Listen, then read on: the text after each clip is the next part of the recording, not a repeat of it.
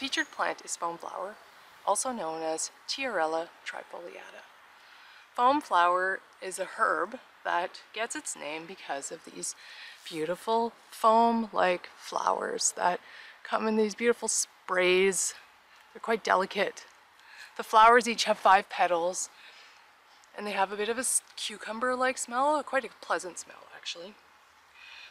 The leaves are trifoliate, so here are all the basal leaves that originate from a stout rhizome below ground.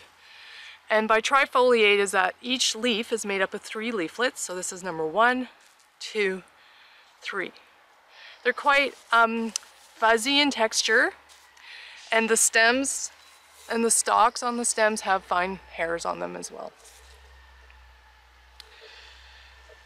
Tiarella trifoliata is an indicator plant of moist sites and is quite common in low elevations, mid elevations, and even sometimes in subalpine elevations.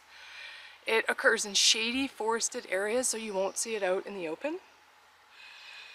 The other sort of key part of it at this point, it doesn't have any seeds on it, but once these flowers turn into seeds, the seeds come in these little capsules that are said to be like sugar scoops.